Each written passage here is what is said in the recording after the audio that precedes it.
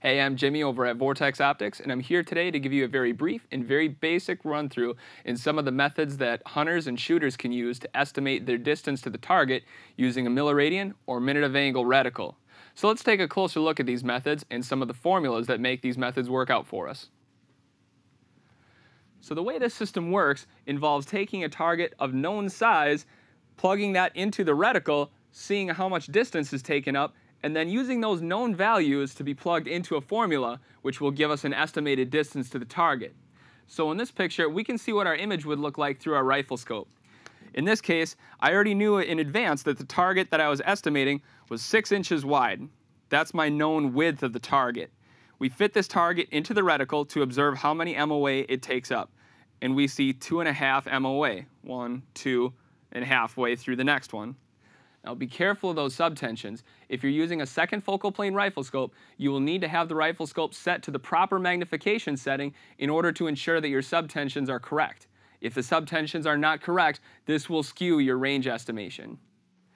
So, knowing what we know from looking through the rifle scope, we use those values to plug into the worm equation, where width equals range times mils or MOA measured. In this case, we want to isolate for range. So we get range equals width over mils or MOA observed. So using what we learned, we know our target is 6 inches wide, and we know that it filled out 2.5 MOA. Here we fill in 95.5. This number keeps our inches constant in relation to our minute of angle to give us an accurate yardage reading. Some shooters and observers will use 100 in place of 95.5 for the sake of simplicity, but keep in mind that if you leave this number, you will experience a 5% overestimation in yardage, and this needs to be compensated for down the road, or you'll experience an inaccurate reading. So let me show you what I mean by that. Let's take a different example. In this case, we're measuring a target that is 18 inches wide, and we use 100 instead of 95.5 to save time for the sake of simplicity. We'll divide this by 3 MOA, because in this case we'll say our target fills out that much. And then we'll get a value of 600. And if we left it at that, we would assume that our target is 600 yards away. But if we don't account for this 5% error, we wouldn't see that our target is actually 570 yards away. This is a significant difference to you as a shooter. If you're compensating for 600 instead of 570, it could cause you to shoot high. Let's mix it up a little bit. Let's try a problem with mils instead of minute of angle. So if we look down here, we'll say our target is 36 inches wide, a 1 yard wide sheet of cardboard. And again, we're milling out our target, and we see that it takes up 2.5 mils instead of 2.5 MOA. We'll use our number, in this case, is 27.8.